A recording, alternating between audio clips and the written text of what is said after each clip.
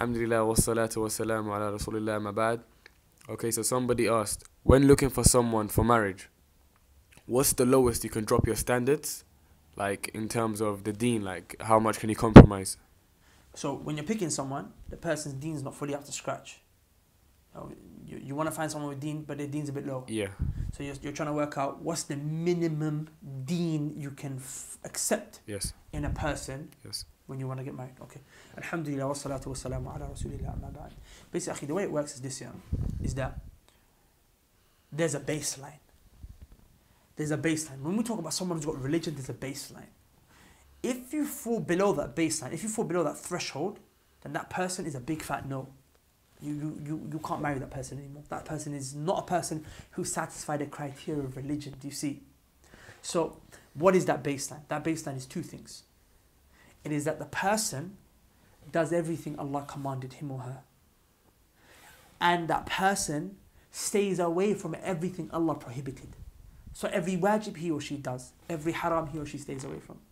Now that's not to say sometimes, we're going to fall into sins, right? Every now and again, if a person falls into sin, that just means that person is human, as long as they make tawbah. Yeah. But if a person is consistently not doing certain wajibat, certain obligations, certain commands, or he or she is consistently falling into certain prohibitions, Then you shouldn't go there. and that person's not got religion. They haven't satisfied. They've got religion, of course. Yeah.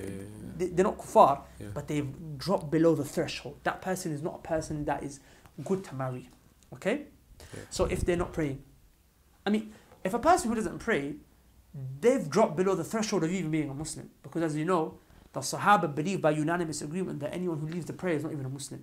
Yeah. Okay, so there's a big question mark on, is this person even a Muslim? Let alone can you marry them. But the zakat and the hajj and the fasting, of course the men should grow their beard, the women should have their trousers above their ankle, shouldn't be listening to music, shouldn't be doing this, sisters should be wearing hijab, should be covering, they should be fully modest, wearing the jilbab, the correct clothing, they should be wearing it, not wearing makeup, not wearing perfume when she goes out. These kind of things. Yeah. She's got to be, good. Do you see what I'm saying? Yeah. Okay. Anything below that is a problem. And you know why this is so important? Is because remember, Allah has rights, and then the husband and the wife have rights. When you get married, you want someone to fulfill your rights, your needs. For example, you want love, you want respect, you want intimacy, you want to be taken care of. This is something you can only find from this person. If this person doesn't fulfill the rights of Allah, how are they going to fulfill your rights? Do you see? Yeah. That's why it's important that when you marry someone with as much religion as they can. If you drop below the threshold of religion, you know what happens? You're going to have a person who's going to treat you bad as well. He or she couldn't treat Allah well. Couldn't do what Allah asked them. How are they going to treat you well in marriage? Who's more deserving to be treated well, Allah or you? Do you see? She couldn't honor her Lord. He couldn't honor his Lord. How is he or she going to honor you? Do you see what I'm saying? Yeah, exactly. So, I don't want anyone who's listening who maybe a little bit not practicing to be demotivated, that uses as a motivation to increase yourself. Okay, we're not all perfect. I'm not sitting here perfect. Yeah, definitely. Yeah. Wallahi, I'm far from perfect. But this is for my sisters who themselves, honestly, wallahi, when I look at myself, I don't look at myself as I feel like I'm on the threshold. I don't. I see myself to be a very evil person. I know the reality of my own nature. So don't think I'm judging you, but I'm saying Allah said, بَلِ الْإِنسَانُ عَلَى نَفْسِهِ بَصِيرًا. The human being knows his situation better than anyone else. So you know that, okay, look, my iman might be a bit low. Right? Let me up it. Because when you get married, and your relationship with Allah is strong, Allah's going to give you someone who's also got a strong relationship.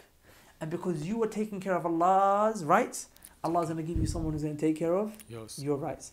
So I hope that answers the question. So actually from this you can see that religion is very important. And of course we're going to go into this in a lot more detail in the Game of Marriage program. And then all the other characteristics that you need to look at in order to find a spouse, other than religion as well, because there's religion and other things as well. We're going to go into it in a lot more detail in the Game of Marriage program, which is right now available for everyone, inshallah ta'ala. But you cannot compromise between that threshold. Assalamu alaikum, brothers and sisters. I hope you benefited from that short Q&A session. If you would like to learn more about marriage, inshallah ta'ala, and the various things pertaining to it that will allow you to have a healthy relationship between you and your future spouse or your already spouse, if you're already married, then I would recommend that you check out our marriage course on the Muslim Survival Guide, which is called The Game of Marriage, in which we basically go through an overview, an A to Z of the necessary important things that everyone needs to know before they get married and for when they are actually married as a as a couple to have a healthy relationship. Right now, that program is actually available for free. But right now, this offer is only available for the next 7 days. So if you want to have free access, go ASAP to the link below, inshallah ta'ala, and register. Inshallah ta'ala, we see you on the other side.